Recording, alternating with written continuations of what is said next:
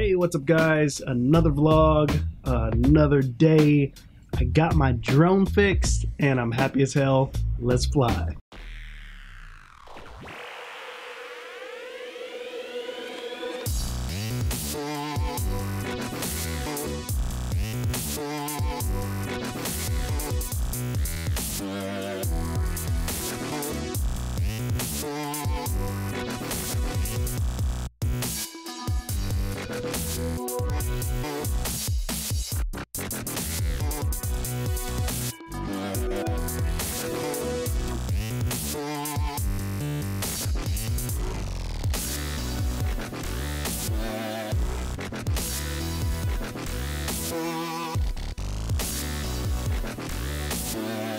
Awesome footage. Hope you enjoyed the footage. It was really quick. I got it back from Unique, and it was there for like a month. I mean, the customer service wasn't horrible, but the fact that it took so long, and when it came back, it was finally fixed. I was just glad to have it back, but it stayed there well too long. The only good thing about it is they waived the fees for fixing the camera, the camera and the gimbal. They fixed it for me, so, and obviously they fixed it, but they didn't charge me for it because it took so long. But the thing works perfectly now. Now I just need to buy a few more blades. Let me show you what the drone looks like, because a lot of you have seen the footage, but you haven't seen the drone, unless you've seen it on like Instagram or something like that. So hold on. So a lot of you have probably been wondering, you know what I mean, like, why the heck haven't you done a a review on this? And that's just because I don't know, I really just haven't gotten around to it yet. I've had this thing since like last October, and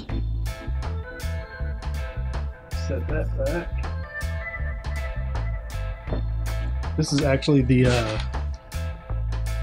docking station for your remote control.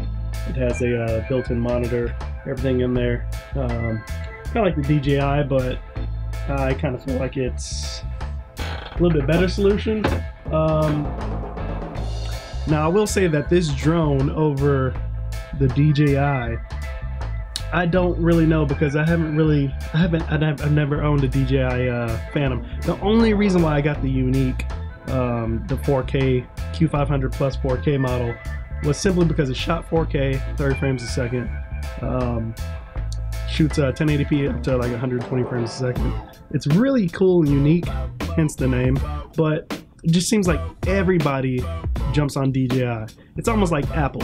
Everybody goes out and jumps on Apple. Everybody jumps on DJI and gets a Phantom. So it's like when they get a drone, it's like, I wanted to be different, not have the same thing that everybody else had. And while I do say that it does shoot really good footage and I like it a lot, I do want to use a DJI device in the future just to compare it. Now, other great news today, I went ahead and pulled the trigger on deciding what kind of new vlog camera that I want to get, and it took me a little while, honestly, to make the decision. I've had plenty of choices, things that I've thought about, going from the Panasonic G7 or G8, and using that with a lens combination that I thought would work perfectly. The unfortunate thing about that is I can get a Panasonic G7 body for maybe around $350 used, but the lens that I need is a 7 to 14 millimeter from Panasonic, and that lens used that I've seen right now has gone for about $540. So way more expensive than the camera, and that would put me at close to $1,000. Can't spend that right now with me getting ready to transition out of the military. So I've had to look at other options, and I did find another option that I feel will offer my vlogs a lot more dynamic capabilities, and I'll be able to do much more cinematic stuff and things like that, of that nature, whenever I want to and however I want to, and it won't break the bank. So I did pull the trigger, Really happy. I'm not going to tell you what it is because it obviously is going to be a surprise when you see it hit the tech channel and the unboxings and stuff like that. But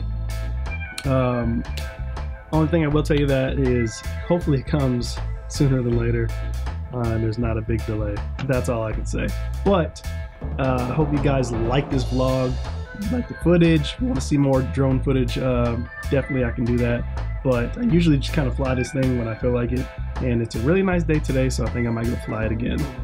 But make sure you like, comment, and subscribe. Hit the like button, smash the like button. Let's get this channel underway. Hope you guys have a good day and a good week. It's Monday. I know it drags on, but we're almost at a halfway point. And it's going to be the weekend again. A very long weekend. Peace.